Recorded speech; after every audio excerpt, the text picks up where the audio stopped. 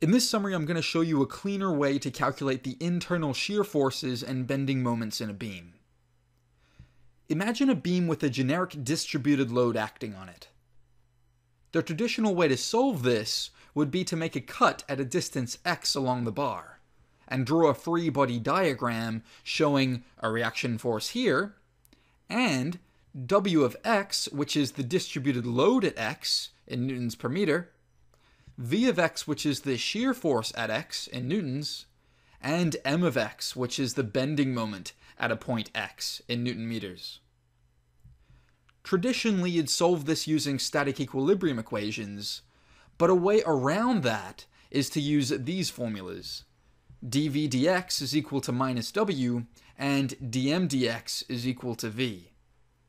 This makes drawing the shear force diagram and bending moment diagram a matter of integration, not algebra.